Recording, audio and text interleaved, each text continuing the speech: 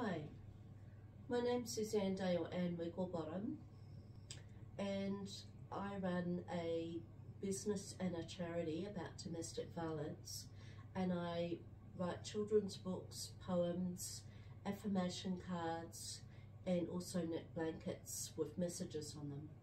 And today I've got some information about financial abuse. And financial abuse is any abuse that affects you financially. Any person who stops you being able to access your money in any way is financial abuse.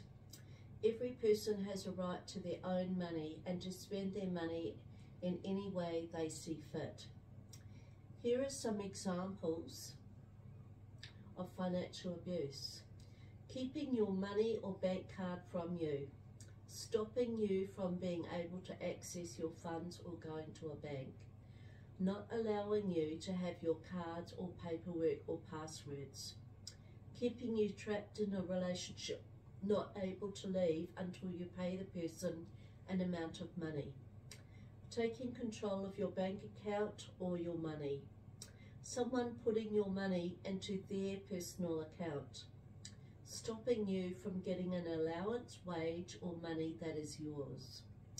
Controlling what you're allowed to do with your money. Not letting you have your wallet or handbag where your money or cards are kept. Not letting you work or do anything where you have access to money.